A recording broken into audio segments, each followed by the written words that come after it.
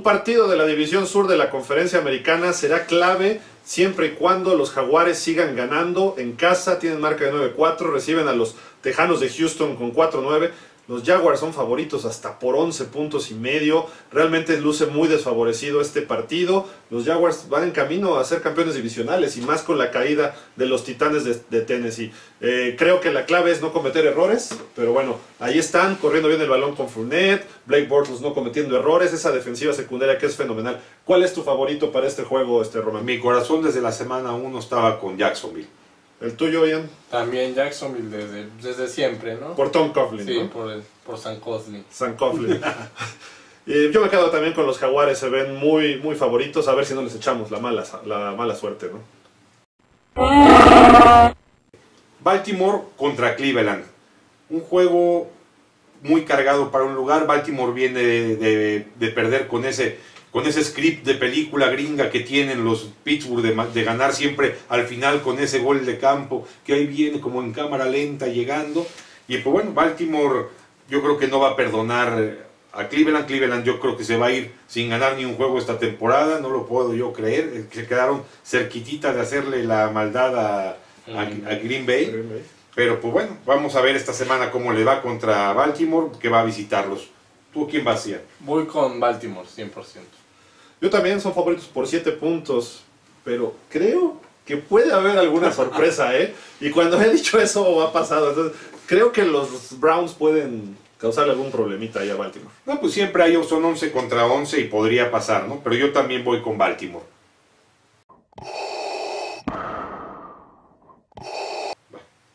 Otro de los partidos que vamos a tener esta semana va a ser un interdivisional entre Filadelfia y los Gigantes de Nueva York. Uno de los equipos que va líder en la conferencia nacional contra uno de los que van súper mal, que son mis Gigantes, que esperamos tener algo mejor, pero pues no se pudo. Y Mara. Entonces, dueño de los Gigantes.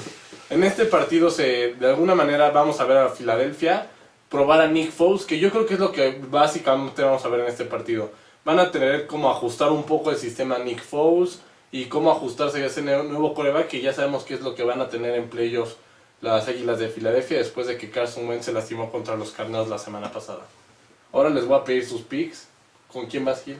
Filadelfia, 11-2 contra un equipo de 2-11, lamentable para los Gigantes, pero Nick Foles va a funcionar, quizá no de principio, pero al final del partido va a empezar a mostrar cierto ritmo. Yo también voy Filadelfia, por la lesión que solito se buscó Wentz. Ahí vas de necio. Sigo. Y yo pues por default voy con mis Gigantes. ¿Así lo vas a poner en la quiniela? Sí. Yo voy Les avisamos si sí lo puso. Creo que sí puse mis Gigantes. Ahorita voy a revisar. Esa es la quiniela de Ian, puso Filadelfia. Es un falso. Si no, tómale foto. Sí, y se la subo. Ajá, y la pones. Bueno, pues yo voy a ir con los Gigantes aquí. Según yo había puesto Gigantes, no sé por qué puse Filadelfia. Ajá. Sí, yo tampoco sé por qué. Pero yo acepto que le fui a los Pats contra Miami la semana pasada. Bueno, voy a ir con Filadelfia. No. Entonces. No, ya te pusimos tu casquito. La verdad no te lo voy a estar cambiando. Ya, ahí está tu casquito de Gigantes. Está bien. Pero que se note que es falso. Ok. Message from the dark side there is.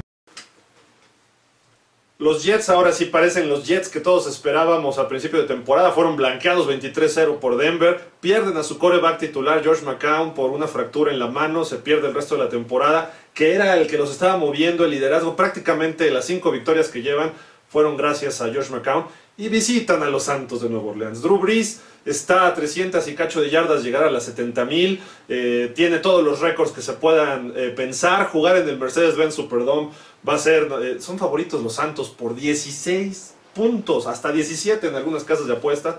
Los Santos tienen que ganar, son los líderes de la división sur de la Conferencia Nacional. Tienen marca de 9-4.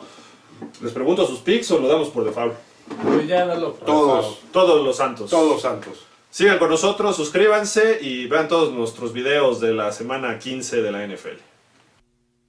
Did you hear that? This is madness. We're doomed. This time you have gone too far.